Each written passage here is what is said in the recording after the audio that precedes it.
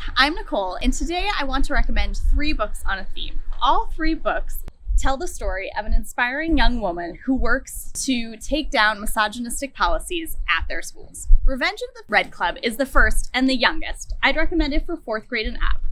The Red Club is an unofficial club at Riley's Middle School designed to help and support girls as they begin menstruating. When the administration shuts down the club due to complaints, Riley uses her investigative journalism skills to track down just who is responsible and why. The next book, Dress Coded, I would recommend for 6th grade and up. And it focuses on Molly, who begins a podcast to protest the unfair dress code at her middle school, and especially the unfair enforcement of the dress code. As Molly's podcast gains an audience, you see Molly and her friends fight the system through peaceful and conscientious protest.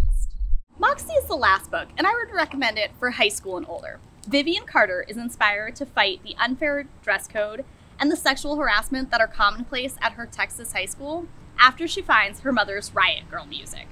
She starts small, forges friendships, and the movement is soon taking on a life of its own.